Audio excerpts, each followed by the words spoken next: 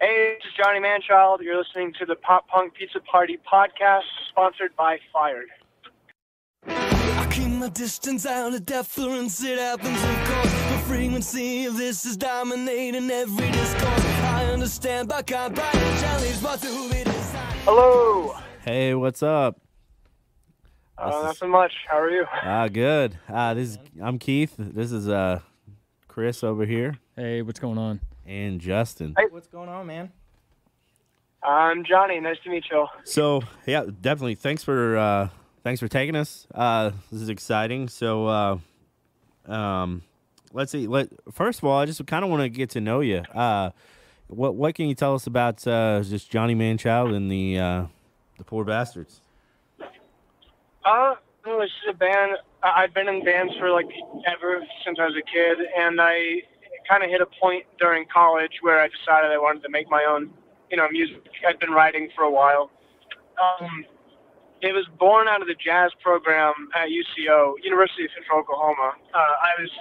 I'm a jazz performance major. It's what my degree is in, and so I scouted, players from the jazz bands. That's how I found my drummer Ethan. All of our original members came from there.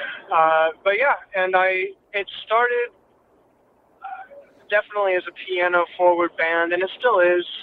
Piano kind of became my main instrument, and it's slowly kind of branched out towards other genres. Really, just as I've gotten bored with whatever I'm doing, I'll go into something else. It's kind of a project that I spearhead, and I've worked with kind of like a revolving cast of people throughout the years. That makes sense too. Like you said, it came from a jazz thing, and I can definitely feel tell. that. Absolutely. Like I think it's I'll be honest, I hadn't heard it before, but then I checked it out, and I was like, this is something like totally like different and super cool, man. So we're all big fans here. Yeah, absolutely. I listened to your entire catalog like probably all week, and Oh man. I gotta know what is your inspiration for this project? Oh, I mean, life, I guess. I don't know.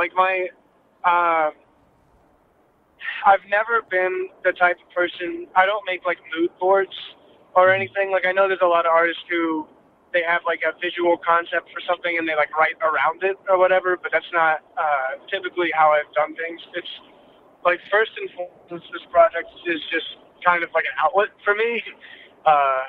And so, people have asked about the genre and what inspires it and stuff. And it's not, again, it's not something that I intentionally set out to do something different, but I listen to a lot of music. I'm a recording engineer and producer as well. And I, sometimes I like to do weird stuff and I don't know, change it up. I'm not always feeling the same way. So I think my influences are really just my moods and life. That's it. I really love the alternative rock kind of punk concept, but with all the horns and the piano arrangements, it's just fantastic. I just want to compliment you on your ability to do that. Thank you. I appreciate it. Yeah, it's such a unique sound. I mean, it was You're not awesome going to to listen find to all day. anything the same as Johnny Manchild. That's for sure. Yeah, and I agree. But your new single, "Oh Songbird," has been described as systematically alluring, upbeat, and infectious. Can you share the inspiration behind the song and what led to its creation? Yeah. So, I was in lockdown in Oklahoma during COVID, and a bunch of shit happened, as it does. It just kind of kept piling on. These, the Black Lives Matter movement was going on, and people getting tear gassed, fucking chicken broken, people getting hurt, and more than that, and just the protests were. I saw a lot of people I consider friends or family that had I didn't realize that they had these kind of super backwards, fucked up opinions on things. Agreed. It's just stuff that you don't realize until it's a part of the forefront of the conversation, I guess. And so everything felt really shitty and just dark and negative. And I wrote that as a way, just you know, I know eventually things are going to get better, and there's still good things that are worth, you know, living and doing, like working towards. Absolutely. And that's it. You know, that's the song. It was definitely a tough time. So for this song, we hear that you have some March and April tour dates. Any plans of coming to the St. Louis area? Yeah, I hope so. That is actually a fine question. We're in the middle of booking 3 different legs of tour. I don't know that we're actually hitting St. Louis on any of these, unfortunately. I don't think that we are. I'd love to. I definitely plan on doing more tours than just the ones that we're planning for spring. And hopefully, you know, we're not that far away. It's only like a 6-hour drive, so we'll hit it up. I have a few contacts for you if you're interested in them. Okay, yeah, definitely. Excellent. Yeah, that'd be awesome. I'd love to see that live. I think it'd be. Absolutely. I know we were hitting St. Louis. I'm not sure why it got taken off the schedule. Maybe we just ran out of time or the dates didn't line up. Yeah, these tours are all with a trio. So that's what we're doing for these tours. Okay. Nice. Yeah. So the new song and video release is accompanied by various bundles and limited items for fans. Like, how do you approach creating the special offerings, and like what significance do they hold for you and your audience for that stuff? Sorry, you cut out during that first part of the question. What was that? So like your new song and your video release, you got that various bundles and limited items for fans. How do you like approach creating stuff like that? For the pre-sale, yeah. Yeah. Well, I've been doing it for a while, and I have a better idea of what fans want, and it's mostly just, I don't know. I've literally had like 10 people call me while on this call, and no one ever calls me, so sorry. That's the way it goes. But yeah, I don't know. I've got I know for this record for Rapture Waltz, I did have some after the fact. You know, once you get the songs, you kind of go through everything you've got, you find out which ones work together, and then I kind of started combing through the lyrical content and finding like visual concepts. And I have this artist I work with a lot, Shelby Criswell, and we kind of go over these things, and they're responsible for a lot of our artwork. So I have to shout them out for sure. Okay. Yeah. But yeah, and as far as the boxes go, over time, it became apparent that like fans really want to support the band, and the more opportunities I gave them to like get merch and do that, the more they took it up. So I just, you know, I keep trying to get creative with what we have available. It makes it more personal that way too. For sure, yeah. And you know, the more fun it can be, the better. We just kind of had a merch fiasco over the last 2 weeks, but we're starting to recover finally. So good to hear. So you mentioned you're an arranger and a producer and a songwriter, obviously. So how does Johnny Manchild, how does he approach a new song idea? Okay. He lays on the floor for about 2 or 3 weeks, just absolutely just hating everything because he can't write a goddamn song. And he talks to his mom and all of his friends, and they tell him to shut the fuck up because you're going to write another one and it's going to be fine. And then he says, no, I'm never going to write anything again. And then usually the next day something just comes out in like 30 seconds, and it's pretty good. So that's what happens. We're hysterically laughing so silently because 2 of us here are songwriters ourselves, and we've gone through this similar experience. I feel it. Feel it for sure. I am not one of those people that has like a worksheet or like a template and I sit down and like hash a song. For me, I have no choice but to wait until it's ready and until it comes, which sucks because like it's also kind of rough because when people ask you how you wrote something, you're just like, I don't fucking know. I was barely there. It just kind of came out. Yeah, no, I 100% understand that. Yeah, that's everything. So that makes sense. So I got to ask too, like, you know, with such a different just sound and different things like that, what, you know, influences or like, what do you listen to? What got you into music? Oh man. Well, I mean, I listen to everything as much as I can. I think when it depends what part of music you're talking about. I think for performing, I remember one of the earliest things. Like I listened to a lot of Marilyn Manson. I listened to Harvey Danger. I like Dead Kennedys. Yeah.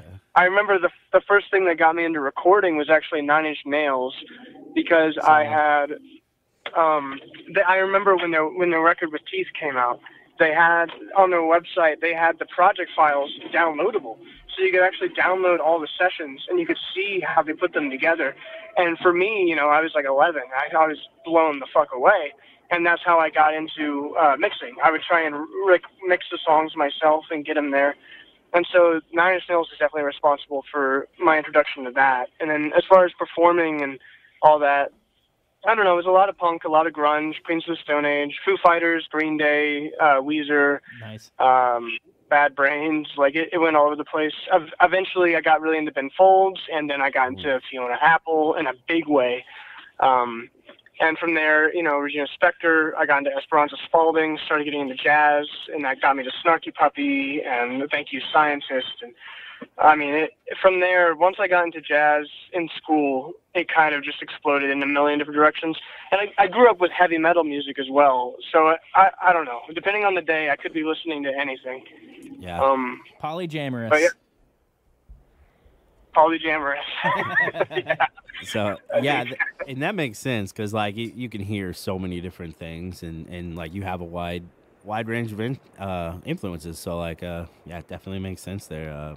Pretty cool. Radiohead too. I can't not say Radiohead. That's I think that's an influence that has yet to fully form into my own songs, but it's there. I'm a big fan. There you go.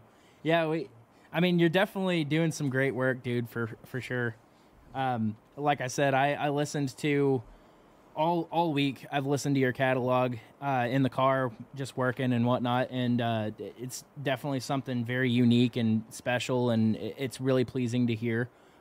Definitely all the different influences and instrumentation and just the lyrics. It's definitely great work. Thank you. I appreciate it. I think you'll dig the new record. It's, in my opinion, I think it's a little heavier. I kind of went into the grungy, like, dirty place a little bit more than I have in the past. I don't know. The last record we put out was so clean, like almost like pristine in the way it was produced. And so we kind of went the other direction a little bit more. Yeah. Okay. Well, I'm excited to hear that for sure. Another question, just real quick, is your band has been successful in building a global following with like over 20 million streams to date. What role do you think the internet and online platforms played in that? Everything. Yeah. I mean, you know, we did when it happened. We were doing a single a month in 2019. That was the goal, is to do one single every month. And at the beginning of the year, I didn't have any. I think we had maybe 800 listeners. I had like no money. The band wasn't generating money. Like me might get like $50, $75 for a show every now and then, but like I didn't know how I was going to afford the studio sessions. And then eventually the algorithm picked up. We did a collaboration with a YouTuber on a video, and it kind of wound up being this perfect storm. Like once we caught some attention, we put out a single every month, and we were on release radar, and it just kept picking up and picking up. And that got us into 2020, which was set to be an amazing year. Mm-hmm. And in some ways it still was. I mean, the pandemic happened, and so the only option I had was to turn to the internet. And I got on Patreon. I started doing in-studio videos. I started doing, writing out the sheet music and making it available for people on Patreon, showing them demos, like whatever I could, which is now like a standard part of my work life, I guess, is keeping up the Patreon. But I think because COVID happened and everyone turned to the internet even more, it helped us grow there. But in return, we haven't done much touring because of the pandemic, and so we've got these numbers that are almost kind of a trick. Like, the people are definitely there, they support us. Like they buy the merch and they come to shows, but like it's hard to know where the fans really are and when they'll come out. And so like even though we've built up this big following online, we still have our entire career ahead of us of figuring out what that means in the real world. So it's definitely, the internet has been everything, but it is not. It's not the end all, you know. There's still so much left to do.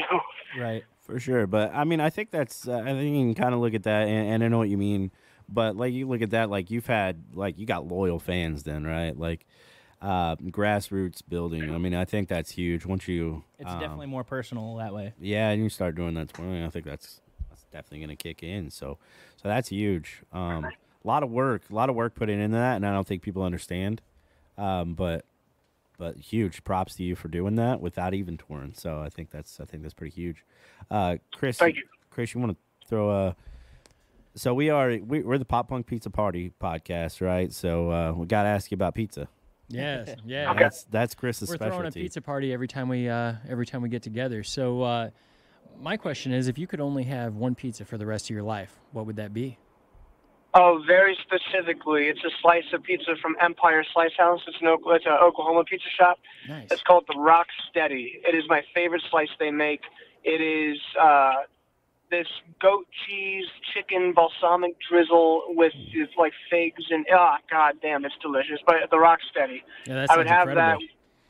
that. It's amazing. We've got a really good pizza here. Yeah, that sounds good. Is that named after Rocksteady from the Ninja Turtles?